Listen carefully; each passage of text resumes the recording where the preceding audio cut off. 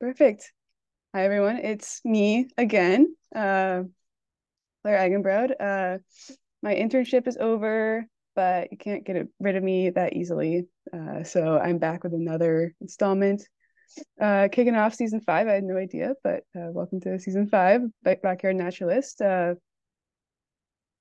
I originally thought of this topic as a Pride Month installment, and that we were just booked out already. But every month is Pride Month for me, so no time like the present for But I'm a Seagull. Uh, but I'm a cheerleader. If anyone hasn't seen that film, it's a perfect companion to this presentation. It's like 80 minutes long, super campy, like 90s comedy, and it's on YouTube. Um, and this lecture is primarily about homosexuality in the animal kingdom. And just a heads up that because of the nature of it, I would rate it like a very clinical, like very ecological PG-13. It's not going to be graphic, but maybe be PG-13 if you're a seagull or a banana slug. So I just want to make sure that's clear. But without further ado, change the slide. Okay. In 2003, an image, not exactly this one, but an image a lot like this one of two Western gulls on Santa Barbara Island off the coast of California, caring for a little tiny brown pom-pom of a chick, was included in an amicus brief that was provided to the US Supreme Court. And it played a part in a very landmark decision. The decision was Lawrence v. Texas, which ruled that punishment for adult, non-procreative, consensual sex was unconstitutional. So it got rid of the anti-sodomy laws in Texas and elsewhere in the country. Um, and the seagulls were there because they were both female seagulls caring for this chick together. And the brief was explaining how homosexuality is common in the animal kingdom and is a natural part of life on this planet. And I'm starting with this human story in part to just emphasize that thinking about animals as gay is very human centric, just like just like anything that we're talking about within ecology, we just can't help it. So we have no idea how animals think about themselves in terms of gender and sexuality. They probably don't think of themselves as gay or bisexual. They are just themselves. This is also a challenge with historians of human history because it's really difficult to determine how a person would have thought of themselves before our modern conceptions of gay or trans or any of these labels. So just want to establish that, and then we do just tend to project their own views about the world onto other creatures. But I also want to emphasize this because those seagulls, the discovery of them was a turning point in the study of homosexual animals and of queerness in the animal kingdom. So in 1977, a pair of biologists who were also a married couple named Molly and George Hunt observed that 14% of the female seagulls on Santa Barbara Island were forming homosexual pairings. So one or both of them would mate with a male, and then they would couple up with a female seagull instead. They would simulate mating with each other, and then they would incubate and raise their chicks together once they laid their eggs. And this study was published at a time, it was 8 years after Stonewall, as a time when queer folks were becoming more visible and starting to demand more rights. And as a result, there was also a lot of pushback from anti-gay activists like Anita Bryant. Anita Bryant and her cohort argued that homosexuality was unnatural because it didn't occur, according to them, in the natural world. They said not even animals would engage in homosexual behavior. So there was uproar from all sides about this finding, this discovery that there were homosexual pairings among these seagulls. And a lot of these beliefs about homosexuality being unnatural can be traced back to this guy, Thomas Aquinas, who in the 13th century wrote that homosexuality is a, quote, crime against nature. And everybody in the Western world took that and ran with it, to the extent that when scientists did encounter homosexual behavior, it was dismissed or it just went unpublished. For example, in 1834, when the entomologist August Kelch observed two male cockchafer beetles going through the motions of mating, and this was one of the first times that an observation like this was published, entomologists were fascinated and scrambled for any explanation. Most concluded that one male was being mistaken for a female, but one colleague who suggested that maybe it was just a preference was ostracized by his colleagues. I know the scientists were just trying to learn about the world as they understood it, according to the world they'd grown up in. So this little verses is kind of tongue-in-cheek, but there's a lot more examples. In 1911, George Murray Levick observes what he described as depraved behavior between Adelie penguins. And another biologist named Valerius Geiss in the 1960s witnessed homosexual behavior between bighorn sheep.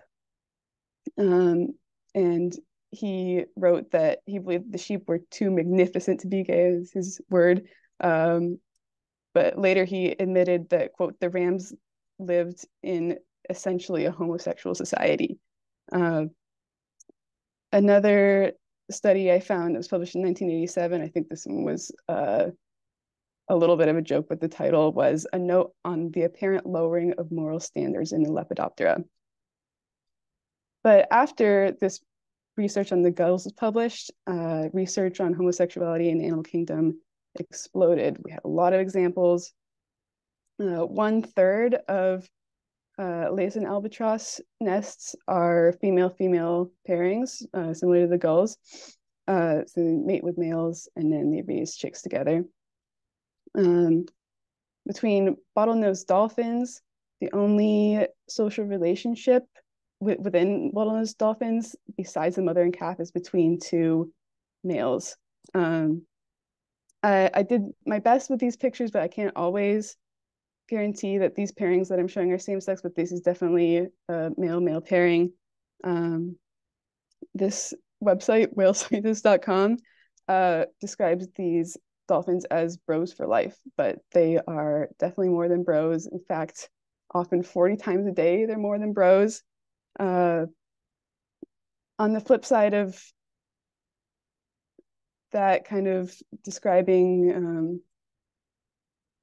like projecting what we maybe perceive onto these animals, animals that are sexually monomorphic, like dolphins, so animals that don't have a clear visual distinction between male and female.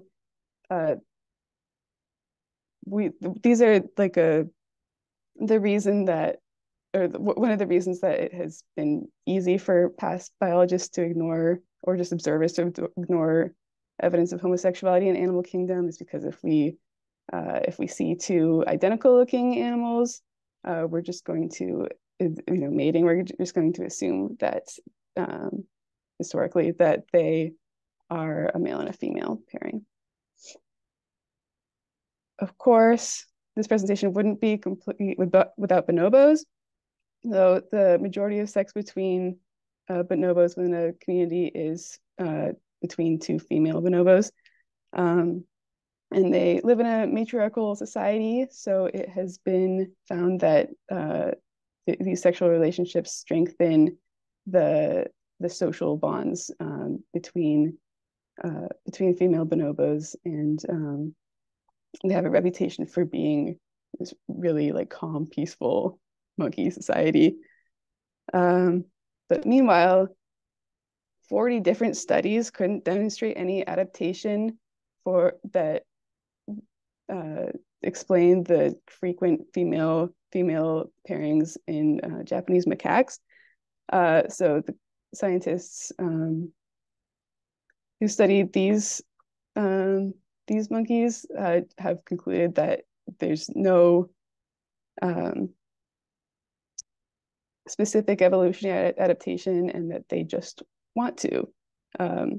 So sometimes it is a socially beneficial adaptation, but sometimes they're just feeling it. In the interest of full disclosure, those seagulls that could kind of become a queer icon, it has been found that at the time that this was observed, there were fewer males on the island. And so now that the populations are a little bit more balanced, there are fewer female-female pairings. But it did happen, and it's still happening pretty much everywhere else. We got homosexuality that's been observed in chimpanzees, in lots of species of birds, including mallard ducks and warblers, in manatees, in giraffes, in rattlesnakes, in hyenas, hedgehogs, bats, and famously, two chinstrap penguins at the Central Park Zoo about 20 years ago adopted an orphaned two male chinstraps adopted an orphaned chick and raised it, and they were the subject of a children's book called Antango Makes Three. And I could go on, and will, but I want to note that ironically, in response to the discovery about the seagulls that George and Molly Hunt made in the 70s, of course, they got a lot of vitriolic letters, and a lot of them said, you know, I can tell that that you progressives are city slickers, because if you'd spent, you know, even a day on a farm, you would know that this is perfectly normal. This is nothing new. So it had been known even by people who were upset that studies on it were being published. So far, these are all vertebrates that I've been talking about that we think of as having two immutable sexes, engaging in same-sex behavior and demonstrating that is common in the animal kingdom. That's what we've talked about so far, but from a human perspective, based on what we understand about gender and sexuality, things can get much weirder. So back to my Jurassic Park slide. Anyone who's seen Jurassic Park has learned that some frog species can change their sex when there's scarcity within the quote opposite sex. And that's why you shouldn't splice their genes with dinosaur DNA if you don't want them to reproduce. And this is the frog in question, this common reed frog that was referred to in the movie, whose genes allowed the genetically engineered dinosaurs to change sex and mate. But I am here to bust some myths. So there are two types of hermaphroditism, sequential and simultaneous hermaphroditism. And the movie claims that these frogs were simultaneous hermaphrodites, meaning that they can produce both male and female gamete types and change sex within the same breeding season. In reality, there's evidence, but not conclusive evidence, that this species of frog is a sequential hermaphrodite. So that means that as a normal event in its reproductive cycle, all individuals within this species change from male to female at a particular stage in its life. So sometimes that is after reproducing, sometimes that is after reaching a certain size, sometimes that is when like the dominant individual within a social group dies. So another example of sequential hermaphrodites are clownfish. And individuals in some species of sequential hermaphrodites, like snails, have also been found to have a preference for mates that are pre-transition from male to female versus post-transition. So some will choose a mate that still needs to go through the several day process of producing male or female gametes. So they have a preference. Very cool. And simultaneous hermaphroditism can be because of scarcity, like we saw in Jurassic Park. Here's a comb jelly, which is a simultaneous hermaphrodite, so it can change, but doesn't necessarily change its sex throughout the course of its lifetime. But some simultaneous hermaphrodites, like banana slugs, have both sexual organs at once, and when they mate with each other, they mate with both sexual organs at the same time. Earthworms are also simultaneous hermaphrodites, and almost 2% of humans, about 1.7% of human babies are born with some form of simultaneous hermaphroditism. It's not always visible, and when it is, medical intervention is usually taken, whether that infant wants it or not. And I'm just going to move back to vertebrates just for 1 second and talk about the New Mexico whiptail lizard. I'm moving my thumbnail around the screen so I can see. Okay, so within the New Mexico whiptail lizard species, there are only females, no males are ever born.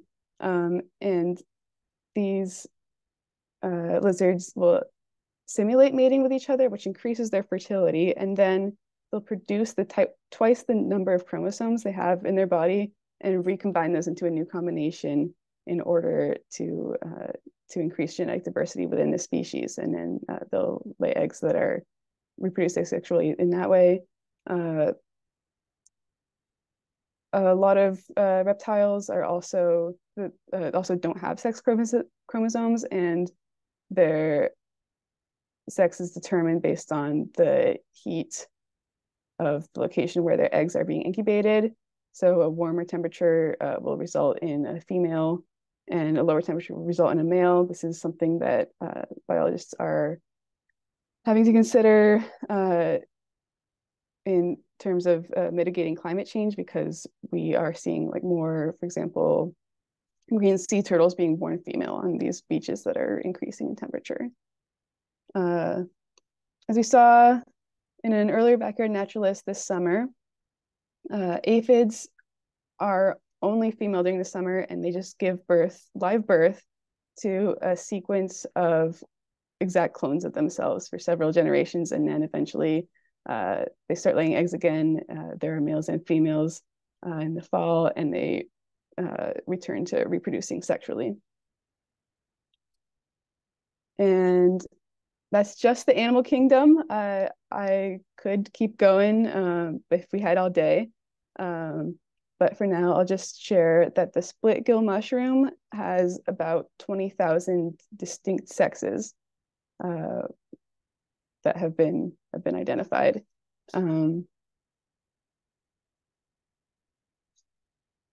So with our definition of queerness within human society as anything that falls outside of our norm of this binary of male and female, and corresponding to biologically male and female bodies, and outside of our norm of heterosexuality, then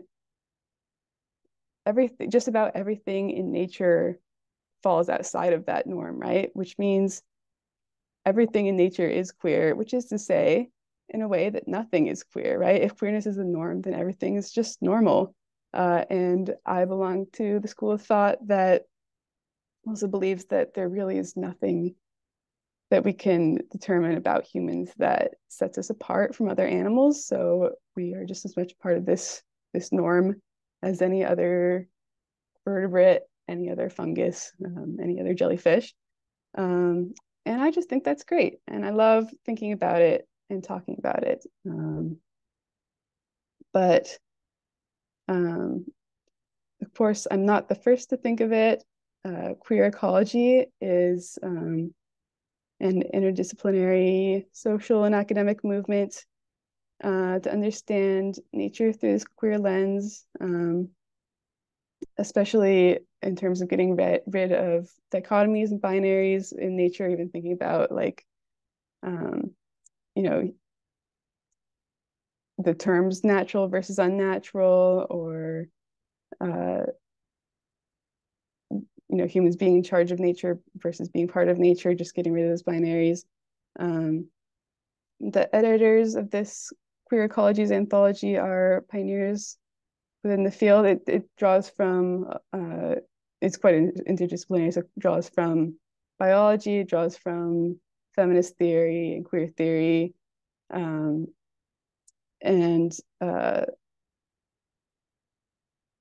I that it could be a good starting place, but for something a little bit less academic, it's just a beautiful piece of writing, lovely storytelling, a mix of personal essay and memoir and science writing, which is just my thing. I recommend this book, How Far the Light Reaches by Sabrina Ambler.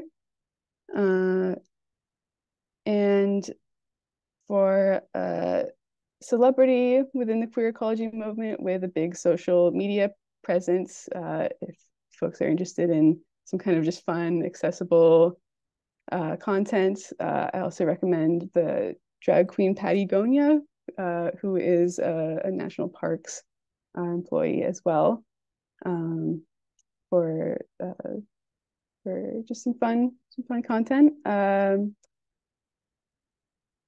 And that's what I have. I'm so grateful to all of you for listening.